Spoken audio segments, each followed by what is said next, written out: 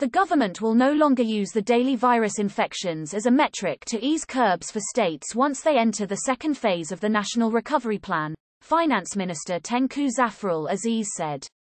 He said the COVID-19 hospitalisation rate will instead be used as one of the three indicators to allow states to move to the third and fourth phase of the plan.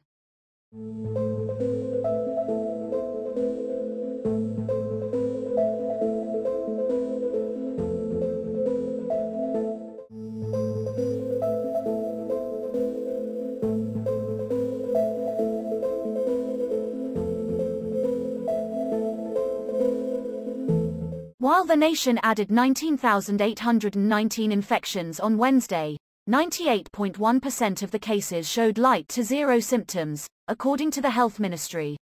Still, there was always a chance that their health may deteriorate over time, Health Director General Dr Noor Hisham Abdullah said in a statement. With new infections piling up, daily cases topped a record 20,596 for the first time today. The government is focusing on speeding up its vaccination drive. As at August 3, the Health Ministry reported that about 31% of the adult population have received both doses of the vaccine and 62% got at least one dose. Meanwhile, according to Tengku Zafrul, the hospitalisation rate must be 3 cases per 100,000 of the population for states to move from the second to the third phase. Currently, Penang, Kelantan, Terengganu, Pahang and Perak are in the second phase, which allows for more economic sectors to open.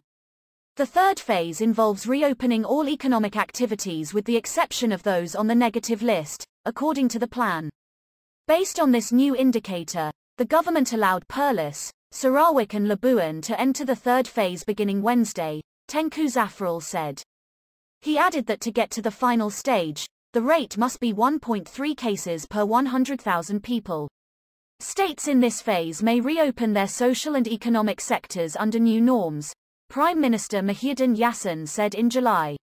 Most states are expected to reach this phase as early as October, according to the Prime Minister. We are live on Telegram. Subscribe here for breaking news and the latest announcements.